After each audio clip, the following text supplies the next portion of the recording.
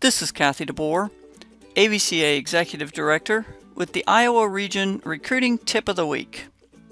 In 2011, the NCAA started offering beach volleyball as a college sport for women.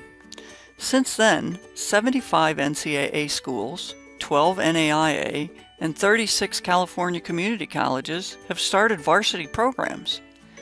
Beach volleyball is a team sport in college, with each school fielding 5 teams in a head-to-head match between schools. The 5 pairs are positioned in the order of skill, and each pair plays against their corresponding pair from the other team. So the number 1 teams play each other, the number 2 teams, and so on. The team winning 3 of the 5 flights wins the match. The average college beach team has 16 players, a squad size similar to the indoor team. Sometimes indoor players also play on the beach team, but over 50% of beach participants are only playing beach volleyball in college.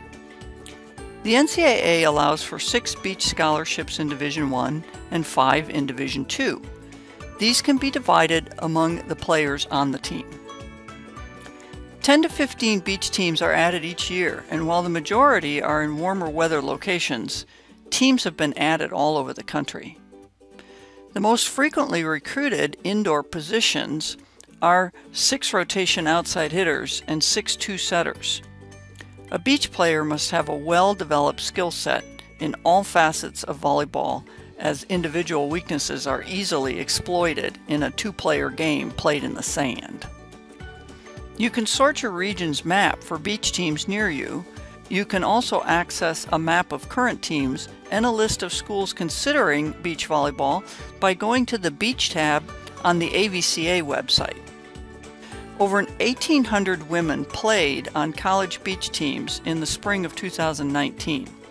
While that is only 10% compared to the indoor volleyball options, this is a fast-growing sector and presents new options for those willing to learn this version of our sport. That's our recruiting tip of the week.